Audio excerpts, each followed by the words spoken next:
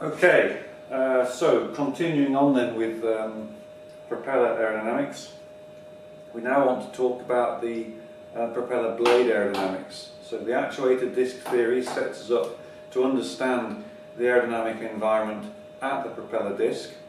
That's an important starting point to then subsequently develop a method for doing the design of a propeller blade itself. So here I've got this, it's actually a rotor blade, but it's not that different from a propeller, except it's not particularly twisted. But the nice thing about showing this is that you get a good view of the aerodynamic section, the aerofoil section. Okay? So the only thing that this blade doesn't have is any real amount of twist. There might be a little tiny hint of twist on it. Anyway, the whole point is, and quite nicely, the way that this thing's been painted, so when this thing's spinning you'll see these red and white stripes, so as you know to not walk into it. But this actually helps you understand how you might break a propeller blade up into different blade elements to be able to then calculate the thrust and power of a whole propeller blade.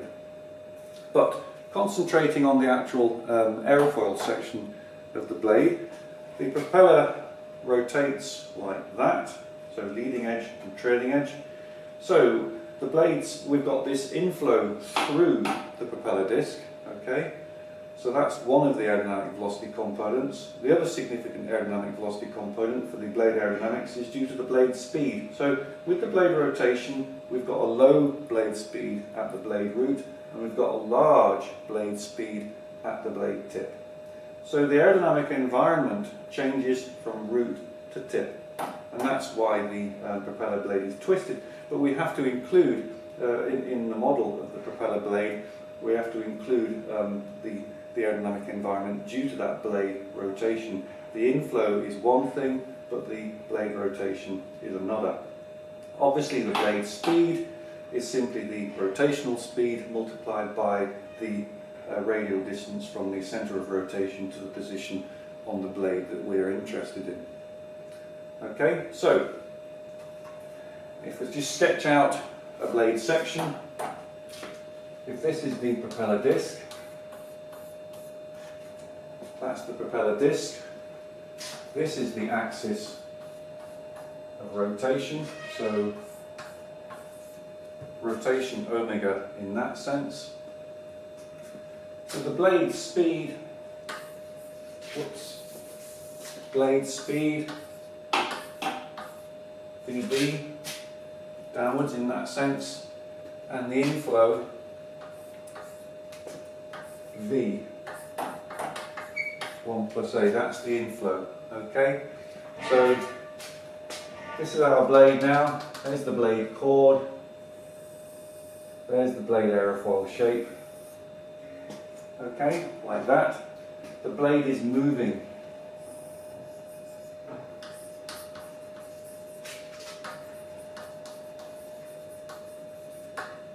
Blade is moving downwards. That's just the way I've sketched it. That's the chord line from trailing edge to leading edge, chord line, and that's the pitch angle. Okay? Now we're interested in the aerodynamic forces of this blade, so we've got the blade speed like that, and we've got the inflow velocity like that. So the resultant aerodynamic velocity is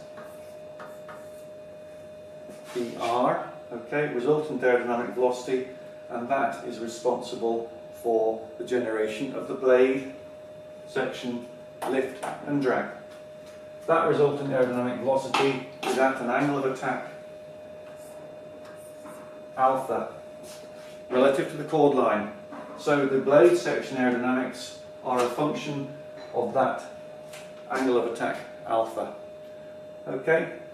So what we have is that the lift of the blade section L is in the direction normal to the resultant velocity, and the drag is in the direction parallel to the resultant velocity. I'm going to call that drag W, alright, because the symbol D is used for something else.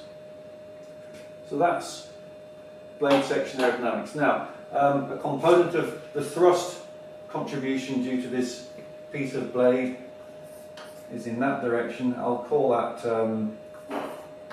delta T, okay? So a component of lift contributes to the thrust, component of drag contributes to the thrust also in a negative sense. And remember, it's a torque that makes the propeller blade rotate. So the torque is required to move the blade, and the torque reaction is the component of lift and drag in the vertical sense of direction. Okay, so that's the basic introduction to the blade aerodynamics. So again, this is just a video clip to introduce the main section of notes on the lecture course support page. Okay, that's all.